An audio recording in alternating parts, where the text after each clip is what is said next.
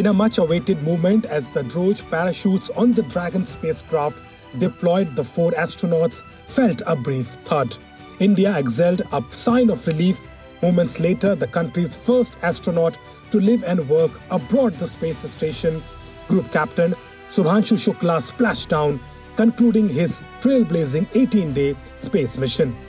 Shukla, India's newest space hero and the country's first astronaut to visit the ISS, splashed down in the Pacific Ocean off the coast of San Diego at approximately 3:01 p.m. IST, aboard SpaceX Dragon spacecraft, concluding the historic AXIOM 4 mission. The re-entry and the splashdown marked the end of a nearly 22-hour return journey after the spacecraft undocked from the ISS on Monday evening.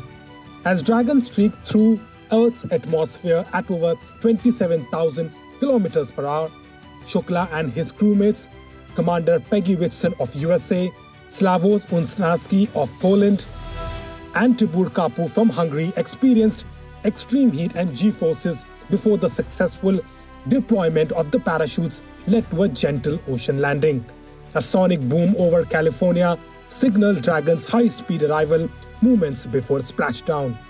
Apparently, Shubhanshu Shukla has now become the first Indian to orbit aboard the ISS and the only second Indian to travel into space after Rakesh Sharma's 1984 mission.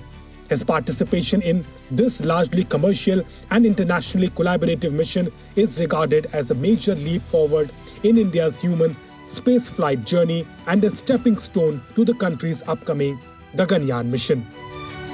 Shukla's return marks a proud moment for India as the nation celebrates its growing role in international space exploration. As the world watches, all eyes were on Shukla and the moments of his mission, reminding us of both the danger and the triumph of human spaceflight.